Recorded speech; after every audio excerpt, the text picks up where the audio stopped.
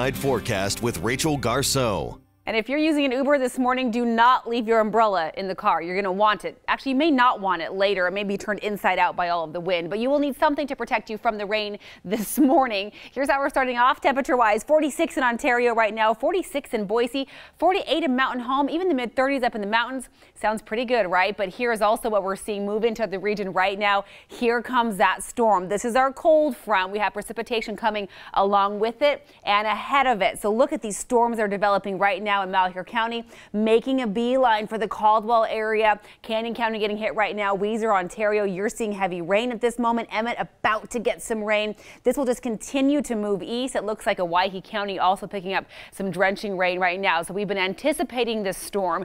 We knew the heavy rain would come this morning, and then we have the wind this afternoon. So that high wind warning kicks in at 9 o'clock this morning. We expect sustained gusts, especially in Boise eastward of 30 to 40 miles per hour.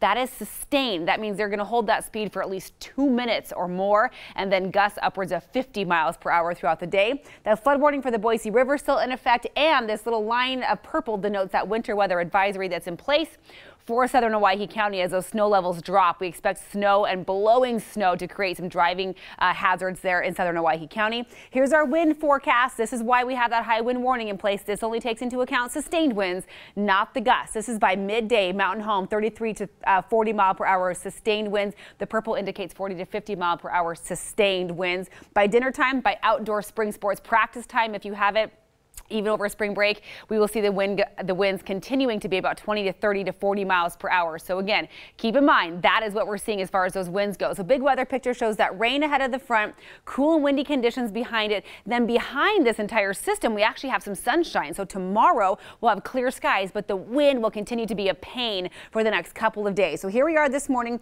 snow up in the mountains, rain, heavy rain moving through the valley quickly into the Magic Valley by midday. We'll start drying up by midday, but that wind won't go anywhere, and snow will continue to fall above that 4,000 foot mark throughout the day today. There's our sunshine for Friday, but again, the wind will stick around. So we have even a windy and gusty day in store tomorrow. Even though it will look better and temperatures will be warmer tomorrow, it'll still be very, very windy. So for today, these are our afternoon temperatures: 50 for Ontario, 47 in Caldwell, 46 in Kuna. Now we're not going to see temperatures change much, right? Because we're in the mid 40s right now. That cold front is going to make temperatures stall out. So we'll stay in the 40s all day long. Idaho City, 40 degrees with a mix of some rain and snow this morning. Mid 30s this afternoon for McCall, Donnelly, and Cascade. Above that 7,000 foot mark, we're looking at the possibility of 6 to 11 inches today. In the mountain valleys, not a whole lot of accumulation. 35 for Stanley today, low 40s for the Wood River Valley. Sun Valley will hit a high of about 42 degrees this afternoon.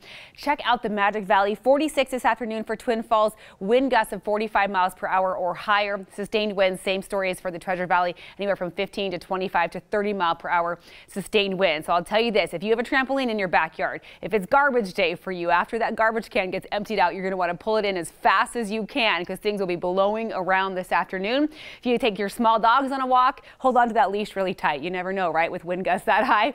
Tomorrow, there's our sunshine, a high up near 60. Same temperatures over the weekend, but the wind will be lighter. That is the good news. So up near 60 for Saturday and Sunday. A slim chance of a shower pops up Sunday and Monday. We do cool down for Monday as well. So we'll start April on a pretty normal note by early next week. Good news is we warm up by Wednesday, highs back into the 60s.